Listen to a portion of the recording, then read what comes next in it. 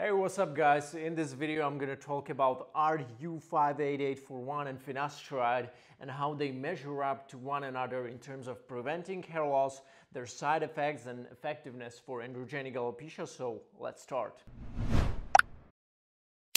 Hey, welcome back everybody. My name is Matt and you're watching my hair loss and hair transplant related channel. So if you are new, make sure you get my free ebook 5 things I wished I had known before my hair transplant, which can help you a lot during your hair transplant research. And now let's come back to the topic of RU58841 and Finasteride. Frankly, both agents, Finasteride and RU, can be classified as anti-androgens in general, but their mechanism of action is different. Simply because the effects of testosterone and DHT can be suppressed either by suppressing their synthesis, like with Finasteride, or by restricting testosterone and DHT from activating the androgen receptor in the first place, like the RU is doing, okay? It's restricting these androgens from binding with the androgen receptors of the hair follicle in our example. Now let's talk about Finasteride first. Finasteride is such an anti-androgen which restricts your body's selective tissues like skin, prostate, liver, and hair follicle from producing DHT. It does that by blocking type 2 5-alpha reductase and thus allowing less testosterone to be converted into DHT. This will result in roughly 70% lower plasma and tissue DHT concentrations and about 40 to 50% lower scalp DHT concentration by long-term use of Finasteride. So basically, Finasteride allows less DHT to be produced in the androgen target tissues like the hair follicle, and thus it will result in less amount of DHT affecting the hair follicle in the first place. Finasteride limitations in treating androgenic alopecia are that it works exclusively for the DHT. Finasteride has zero effects on testosterone, which will in fact increase as a result of inhibiting 5-alpha reductase with Finasteride or reductasteride, and this progressive accumulation of testosterone in your scalp over time will still cause hair loss. Maybe not as fast as it would have been by full presence of DHT, but androgenic alopecia will progress. This has been shown also in a 4-year ProSCAR trial, which is 5 mg of Finasteride, where levels of testosterone did in fact increase modestly to even significantly by patients with low baseline testosterone levels. So additional use of an agent that acts directly at the androgen receptor level and restricts the excess testosterone from binding with the androgen receptor can be a win for a long-term androgenic alopecia prevention. Now, this is when RU58841 comes into the equation. RU, on the other hand, is a different but also more complex of an anti-androgenic agent than Finasteride. First and foremost, RU58841 has nothing to do with 5-alpha reductase inhibition as such. It also doesn't affect androgen synthesis in your body because it is only used topically. Neither it lowers the androgen production in your scalp by using it topically. So what the hell does it do? Well, it only restricts the androgens like testosterone and DHT from activating the androgen receptor. That's why it's also called androgen receptor antagonist, which means that it has the opposite effect on the androgen receptor compared to DHT or testosterone.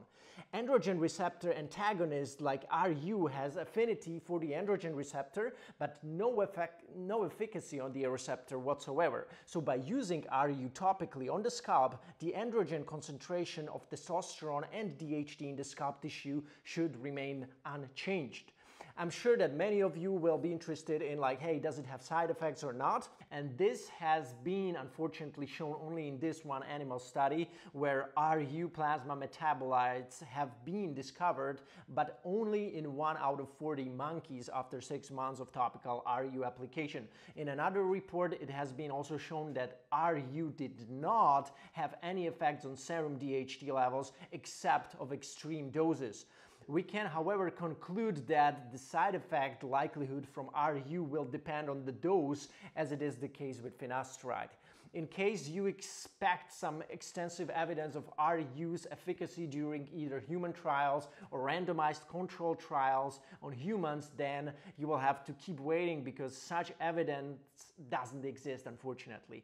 In the same animal study on apes I mentioned earlier, they were also comparing RU and Finasteride which is the only study comparing finasteride and RU face-to-face, the results shown that RU 58841 had a better effect on anagen follicle diameter, and increase of villus follicle diameter was also better with RU. More precisely, with RU it was 26% increase versus 12% increase with finasteride.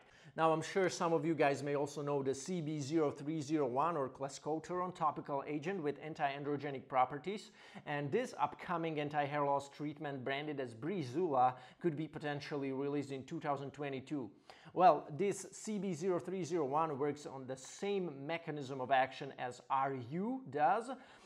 Which one is better will really depend, like which one has a higher binding affinity to the androgen receptor, which one has longer half-life, better transdermal absorption, and better long-term safety profile overall. The mechanism of action of topical clascoterone or CB0301 has been also described by Cassiopeia, that is developing it, as a direct inhibition of testosterone and DHT binding to local hair follicle androgen receptors. So basically the same as RU58841, maybe CB0301 is going to be better than RU and maybe not, okay? So as there are no clinically conducted randomized controlled trials on the efficacy of RU on like terminal hair growth, hair shaft elongation, or hair diameter improvements, we can't tell for now, okay? But maybe CB0301 will become what RU58841 could have already been in 1990s, as its research had been interrupted out of a sudden by a company called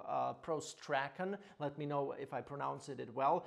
And there are some rumors that the two initial trials turned out actually very well, and results showed similar or even better efficacy to finasteride, but we don't know the exact numbers, of course.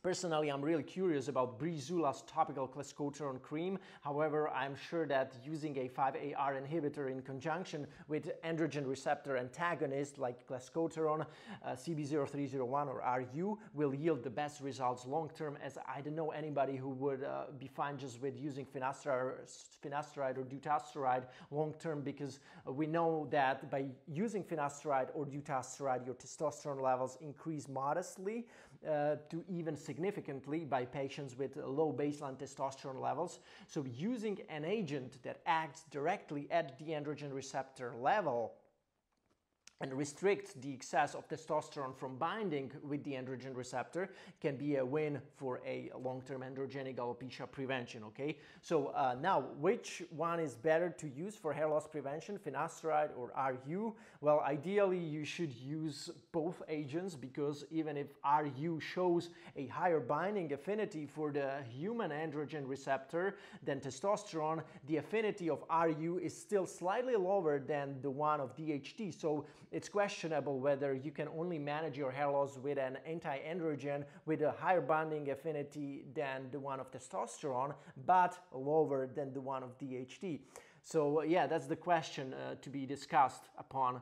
Since RU is not FDA approved, I don't suggest it unless you use it for research purposes, of course. Here is like the conclusion of you know, if you are like a new guy to androgenic alopecia and you'd like to prevent your future hair loss effectively, then short term stick to the old school finasteride or generic version of it that I'm using. Also, I cut it in quarters. So you can also consider topical finasteride, of course, but long term you will have to address testosterone as well. Potential treatments to do so would be RU58841, CB0301. For all you guys who are like impatient, you can also get the CB0301 already. Like right now you can order it all online, of course, for research purposes, but there is no guarantee that it's gonna be like exceptionally better than the RU58841, and also CB0301 is also much more expensive as opposed to RU. So if you want to try it out for research purposes, I would probably start with RU58841. Okay, so that was it on topic of finasteride and RU and how they kind of measure up against each other in terms of preventing hair loss. I think of them as complements. Long term, short term, I think it's more important to use finasteride, and long term, of course, both. Okay, so that was it, guys, for this video. Thank you so much for watching, and I will see you in another video. Take care.